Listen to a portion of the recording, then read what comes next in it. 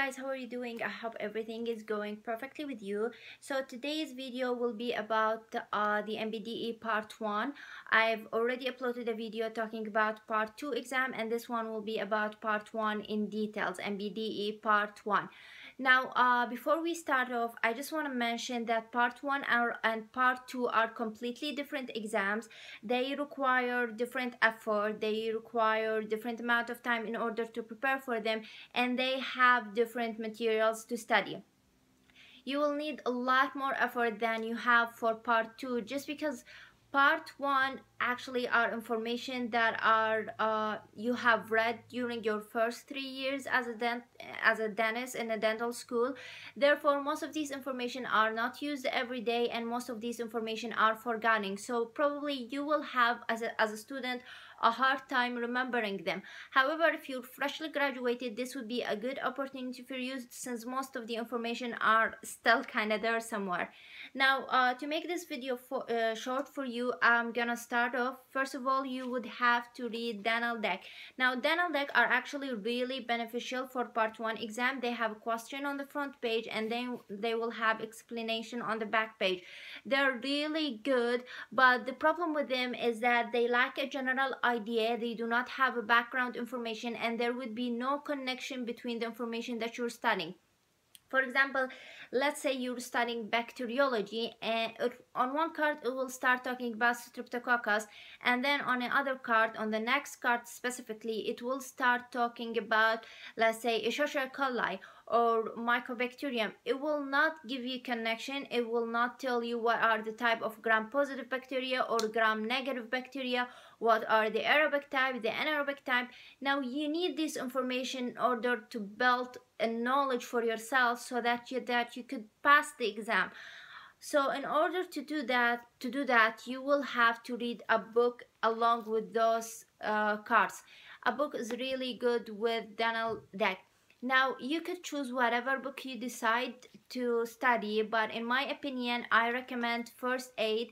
I think First Aid is really easy to understand, and it had a simple language, just like Mosby for part 2, and it was enough for part 1. It also had so many schedules, so many categorization that are really important for part 1 exam. Now, the only thing with with the First Aid is that the first section or the first chapter will be talking about anatomy. I actually skipped that chapter just because I felt it was more complicated, and there is something about anatomy. No matter how you study for anatomy, there will always be something missing.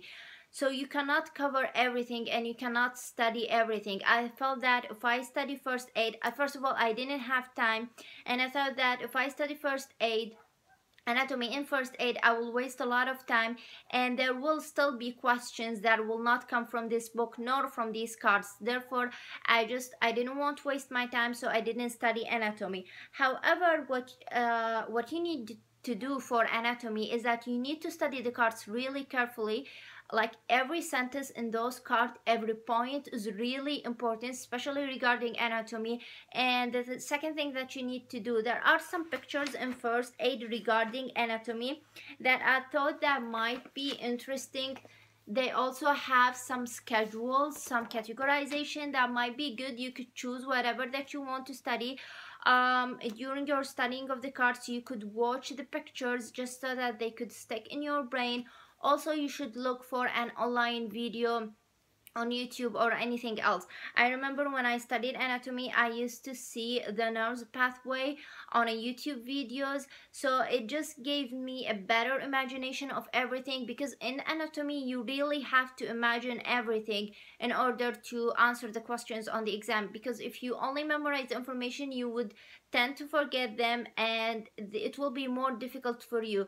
So in order to make everything easy, you really have, even though it will take time from you, but you really have to watch videos and watch pictures, like so many pictures regarding what you're studying in anatomy, because it would be a waste of time if you're only memorizing information that you will not remember them in the exam. I really recommend that you focus on anatomy like in pictures and in videos in a better way.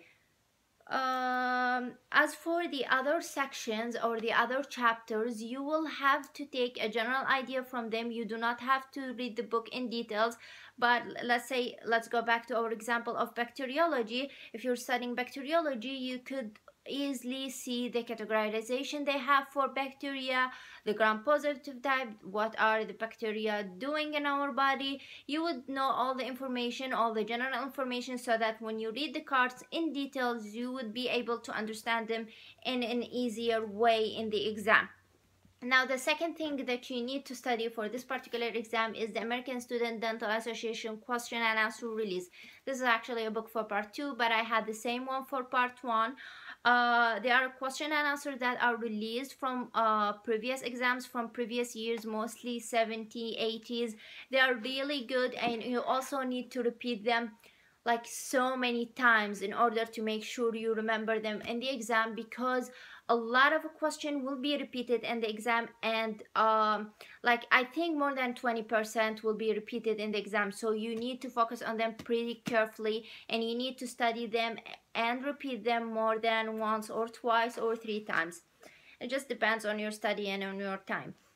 As I mentioned, for part 2, you do not have to study all of the questions, but I prefer that you do for part 1, because there are, just like I've mentioned, there are some questions that will be repeated in the exam, so it would be beautiful to remember them from this book or from any other book. The final thing that you need to study for part 1 is the Crack the NBDE, which is an online exam. It's just gonna give you the you will be able to know how to use computer during the exam. You will be able to see the questions, how do they come. The questions won't be related to the ones that will come in the exam. You don't have to focus on them, but you will just gonna feel that you're taking the exam, so that when you go and take the exam, it will be just easier for you to do that. So, in my opinion, I believe that part 2 just requires a lot of time. It requires a lot of studying in order to pass it. You just have to repeat everything you studied for. You do not have to study a variety of books. You do not have to study like a different materials, because they will all give you the same information in different languages. For example, if you decide to study another book, it will exactly like tell you the same exact information about, let's say, external carotid artery, but in a different language.